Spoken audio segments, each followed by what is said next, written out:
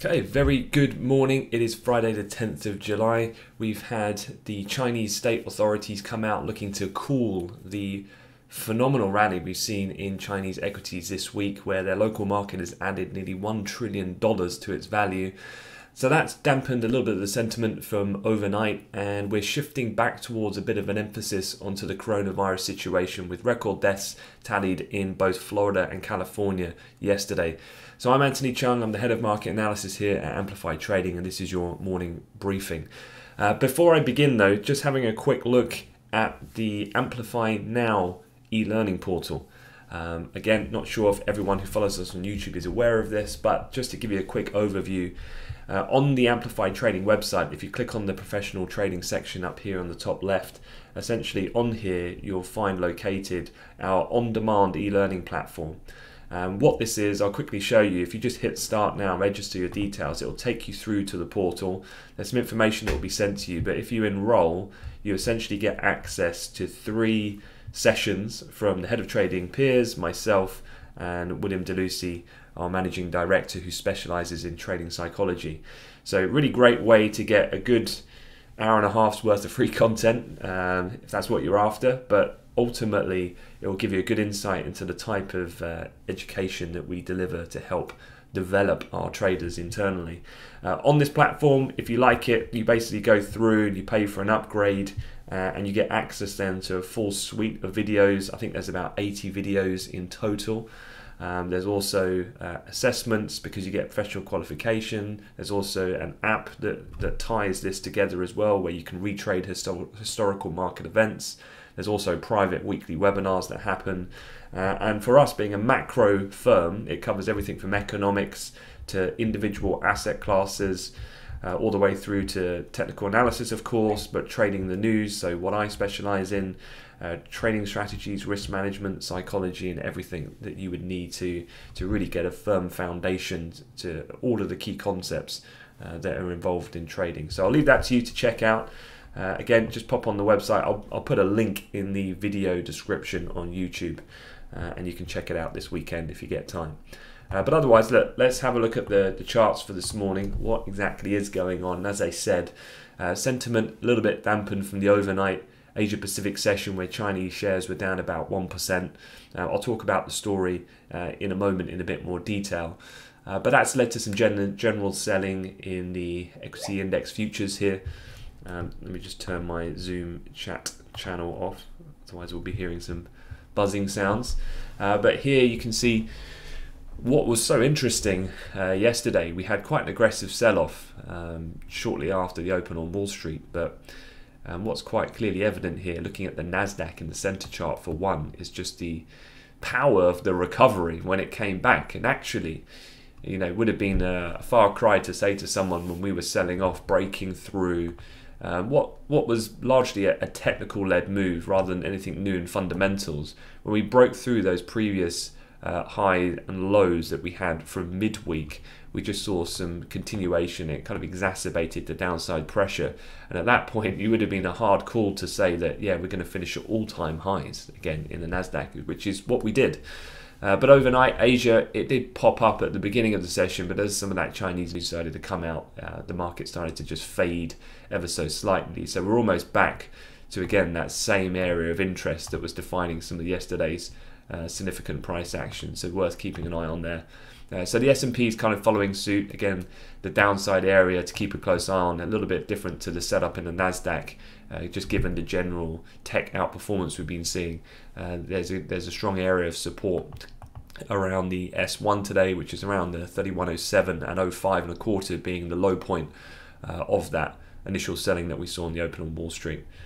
Otherwise then, elsewhere, the 10 years up a touch, about 1.5 ticks, just some near-term resistance at its R1. Gold really not playing ball with the general equity weakness or dollar strength, which would be more reflective of some moderate risk off at the open. The Dixie is up about 0.2%, so perhaps that in itself just imparting a bit of downside weight on gold to counteract then any notion of it holding its typical flight to quality status. Gold then back to 1800 essentially, having got all the way up this week to 1830 it's kind of back down to where we were, and worth keeping an eye on again when that equity move was moving lower yesterday. We're got close proximity to that. Pretty much the $1,800 handle is a key level for today to watch for sure. With the dollar strength, both major currency pairs are a little lower. Just wanted to quickly have a look at the euro currency, because on a weekly, it's just so interesting as we continue to respect, literally week after week, that key upside level in the euro. Just can't get through it at the moment. But I guess if anything, the pullbacks are getting a little bit more shallow here, as we've seen over the course of the last month or so. So that longer term trend line from middle of 2018 that was respected in the beginning of the year before the pandemic really kicked in, and was tested around the initial period of the beginning of June, continues to remain in play with the respective kind of horizontal resistance there. So yeah, still remains a key level for this week, and weeks going forward, I should say. The other one to have a quick look at was oil. Been an interesting week for oil. Quite a significant breakdown in prices yesterday. And if you look at the longer term chart here, I'm looking at a daily continuation. You can see that that was a very significant upside level here that has been containing the price. And as we've gone through the last several weeks, price activity really has been getting squeezed, centered in around that gap down that we had at the beginning of March of this year. And interestingly, we are just trading through that trend line now this morning. So something to keep an eye on. And if, as what seemingly appears to be the case, there's a little bit of the optimism that we've seen generally dominate market sentiment this week is starting to fade a little bit as we potentially see some de-risking going into the weekend. It's been more, I'd say, normal behavior. The weekend just gone was quite unusual because the overnight activity was fairly benign and there wasn't really much rather than just a flat open. But previous weekends to that, we've nearly always seen a relative gap down in US equities with the tune of around 0.6 to 0.8%. And again, this idea of de-risking, people are still a little bit COVID sensitive, I would say, and definitely developments in America would say that we're still far beyond the worst case at the moment. And so, yeah, if that continues and that really starts to get into the mindset short term, then certainly that will have implications for oil in the near term price movement. And with oil, we're just looking at some of that nearer term price activity. I mean, we've got to go back to late June when we were trading around 37.50, so still about $1.50 to go till we got to that point. So yeah, be interested to see how oil performs as we go through this session, particularly if equities start to flag and people do de-risk. You might well see oil following suit and just trending lower throughout the rest of the day. Okay, quick look at some of the headlines then.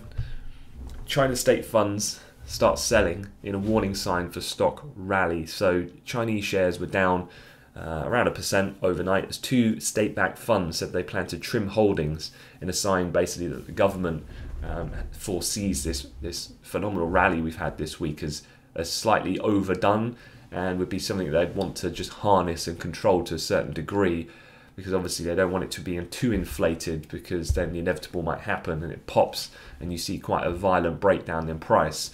So what's happened overnight, there were basically two state-backed funds. One's called the People's Insurance Company of China, the PICC, and the other one is China's National Council for Social Security Fund, which is basically the country's national pension fund and the PICC's second largest shareholder. They said, of course, that the kind of sale was part of their regular divesting activities, but of course we know that's not really the case, and it comes after the Chinese stock market has added around $1 trillion of value this week.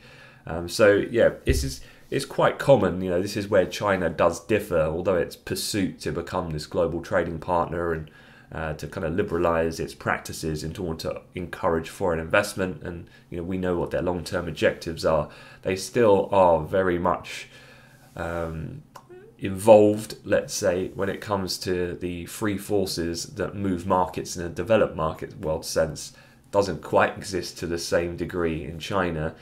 Similarly, when the markets were breaking down in 2015 over fears of a hard Chinese landing, when GDP was dramatically decreasing, it's almost the reverse. The state-backed funds come in and prop up the market, and now we're getting almost a reversal. So again, it's kind of that state intervention to try and control this. Other than that, though, I mean, I wouldn't look at this as, I guess, a main factor that's going to really dictate things, but it might just be the kind of one catalyst that just takes that positivity that generally markets have had for most of the week out of the picture. Because if you think about what's been happening, is every day, particularly midweek when when the first news came out about the Chinese media looking to just kind of call to arms for the retail traders to prop the market up, European markets and the US markets followed in kind as we kind of went through that 24, 48 hour period. But now that's come to an end. Obviously, it just removes one of those factors. And as I said, going to the weekend, it wouldn't be unusual to see perhaps some chips taken off the table. Elsewhere, then, the coronavirus situation is still to be monitored. Obviously, the country that's seen quite a rapid increase of late has been further developments in Australia overnight, this time in the state of Victoria. So they continue to try to tackle this latest outbreak. So their kind of line, if you like, of new confirmed cases of COVID-19 has shot up quite dramatically. UK and Europe still relatively flat. The US continues to climb at a slow but progressive rate. On that point, then, cases in the US now in excess of 3 million, of course. And looking on a state level, Florida, Texas, California, those three kind of most in focused areas. So to add a bit of context, still increasing. The death toll is what's captured a few headlines in the overnight session. Record deaths in Florida and California. Texas Governor Abbott predicts that next week will actually be the worst regarding the coronavirus situation, and pleaded that wearing masks is the only strategy remaining in order to avoid another shutdown of their local economy. Elsewhere in New York, the mayor has cancelled all public events. And one interesting thing then I was looking at was this, which was a graphic looking at the state of the localized economies and whether or not they are reopened, reopening, paused or reversing. And obviously it's the Sun Belt which has drawn the most focused of late in the recent week or two. But interestingly, although this map would suggest then that the reopening process has only been reversed in a handful of the US states, one of the things to be aware of here, and I was reading some analysis from Goldman Sachs this morning, and they said that 40% of US population lives in states where reopening has been rolled back or delayed. Now obviously here when you look at this, you can see the big three, of course, California, Texas, Florida. My understanding percentage-wise, just thinking of the figures, is that they equate to around 28 to 30%. I guess the 10% top-up comes out of these areas like Arizona, Colorado, Michigan. And so, yeah, I mean, this is significant from a case of, economic data had been wildly outperforming to the upside, particularly in these soft sentiment-based forward-looking measures. But will the actual definitive economic picture keep pace with that? And that's why I've always kind of been a little bit of the view that that's probably unlikely to be the case, and at some point then that optimism over that recovery picture is going to slowly dissipate. And underlying that is the practicality of, when we looked at those Google mobility movement scores, yes, to a certain degree, behavioral changes will happen for both consumers in terms of their purchasing behavior and also employees from a company working from home behavior. But I don't think that's going to be rapid enough to offset the idea then that the economy at the moment in the places that matter still is not anywhere near back to a degree of normality. When it comes to these areas like Texas, like Florida, like California, I mean, you've only got to look at these trajectories. They're not even plateauing at this point. So that would suggest then that there's still a lot more pain to come on this front, both from a health point of view in those areas and from an economic point of view. So it's going to be interesting over the coming weeks to see how that plays out. The only other thing I wanted to mention was about the EU. Again, I don't really see this as a definitive force to base any sterling position on. I would say you're probably better off looking at the dollar and general, using that as a guide and barometer of sentiment to trade the pound. The pound naturally is fading. I think a lot of the midweek pump was due to the expectation and then the delivery, and it was almost a buy the rumour, sell the fact with Rishi Sunak and his kind of summer stimulus. So the EU, basically back to Brexit, have said that their stance, or the UK's Brexit stance, will add to virus damage for firms. So what they're saying here is, quote, inevitable disruptions are going to occur on the 1st of January 2021, so when the transition periods, and that risks compounding the pressure that businesses are already under due to the COVID-19 outbreak. Michel Barnier, using Twitter, this week's discussions confirmed that significant divergences remain between the EU and Britain. And as I've said at the beginning of the week, now that we know that these kind of relative timelines for Brexit, some of these key meetings, Eurozone summits, the kind of anticipation around the importance around the autumn, this is exactly where I thought that we would be. So that's why I think markets are fairly comfortable with this kind of idea that basically there's still significant divergences. There still is hard to make any movement forward on a collective basis yet. I see that as completely as expected because there is a lack of pressure. We're too far away from these deadlines yet for either side to really buckle too much and make these significant concessions to get a deal over the line. That point, I think, still will come in time. We're just not there yet. And for the moment, I think focus remains elsewhere in the short term for the broader global market.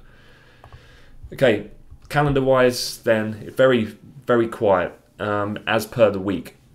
So I'll do my best to issue the macro menu this weekend, and hopefully next week will hold a little bit more action for us. But for the morning, talking of the here and now, the only thing of semi-interest is the IEA monthly oil market report. That'll be at 9 a.m. London time. Then we've got the US PPI data, Canadian jobs data, unemployment rate, employment change. You've got the Baker Hughes rig count as well for any US traders. And that's pretty much it. So with that being said then, could well be that focus tends to lie more toward perhaps COVID updates, those regular updates that we see. The initial idea, and I think does have potential for some legs, just given the fact that the Nasdaq has been up at record highs. You know, we've seen quite an interesting technical break here in oil and equities. I'll keep an eye on that S&P around that 3,100 level, which was close proximity to around yesterday's low, for any further de-risking going into the weekend. And if that does happen, then again, it's not so much of a news catalyst, but a sentiment play, and just picking your spots from a technical perspective to execute around those trades and manage your risk will be the appropriate course of action, I would say. All right, that is it. So remember to subscribe to the channel. More videos, of course, coming from my colleagues this weekend. I wish you a fantastic weekend ahead, and I will see you next week. Thanks very much, guys.